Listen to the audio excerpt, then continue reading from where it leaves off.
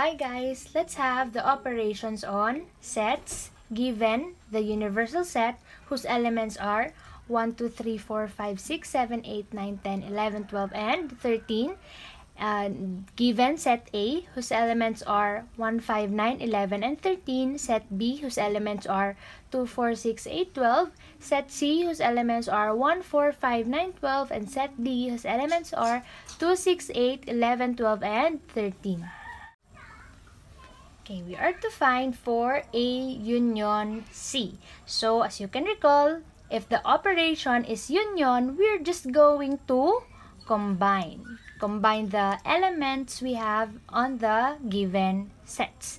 Combining the elements in A and C to have A union C, we'll have 1, 4, 5, 9, 11, 12, and 13.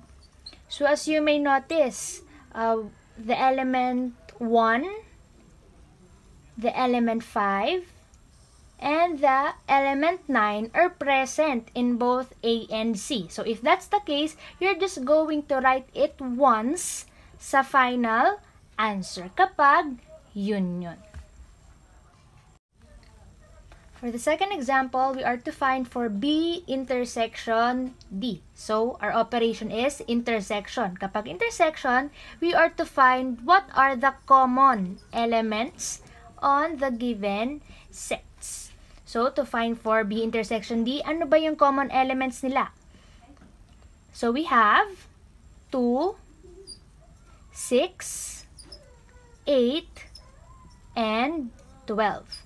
So, doon sila nag-intersect. So, check natin dun sa sets.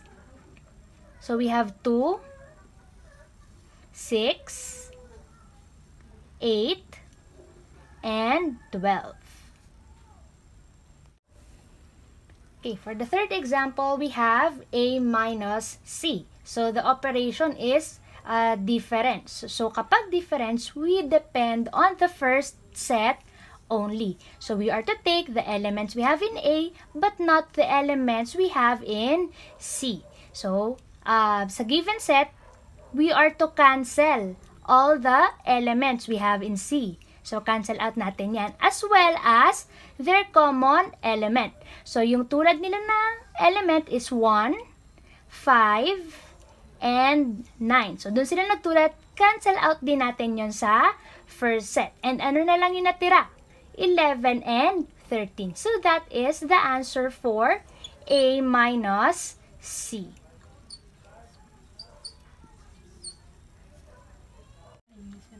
Okay?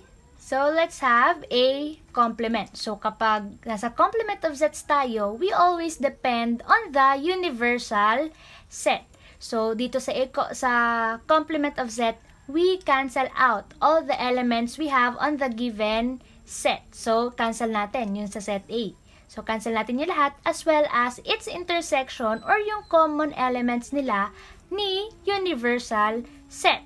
So, i-cancel natin sa universal set yung 1, 5, 9, 11, and 13.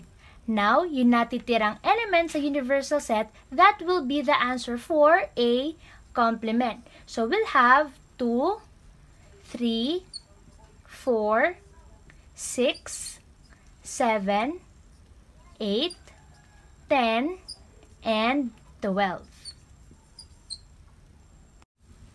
Okay, for the fifth example, we have C complement. So again, complement of sets na naman tayo. So we depend on the universal set. So let's cancel out the elements we have in set C, as well as it's common with the universal set, common elements with the universal set. So we have 1, cancel it out, 4, 5, 9, and 12.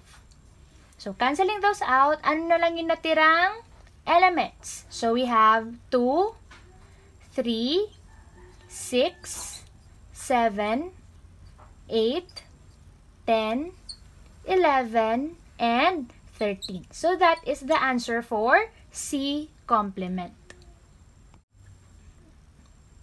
And for the last example, we have A union B intersection A minus C.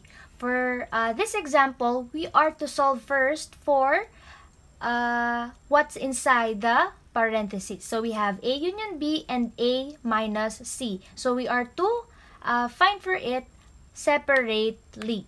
So solving for A union B, again we have union. We are to combine the elements of A and B. Combining the elements, we'll have 1, 2, 4, 5, 6, 8, 9, 11, 12, and 13. Okay, so that is for A union B.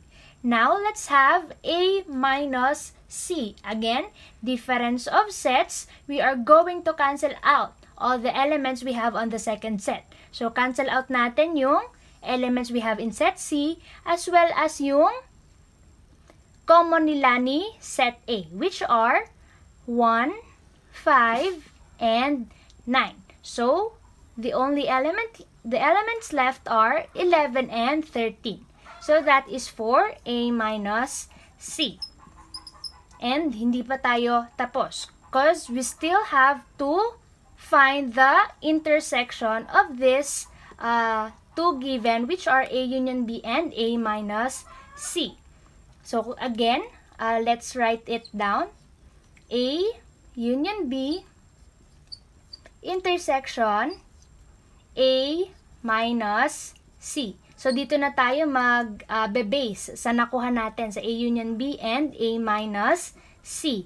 And we have the main operation, which is the intersection. Again, we have here the intersection of sets, meaning we are to find the common elements. So, ano lang ba yung common nila? Okay, it's the elements 11 and 13 only. So, that is the final answer. Now, I want you to try these examples on your own, and for the final answer, you can check on the description box below. Thank you for listening, and I hope that you learned.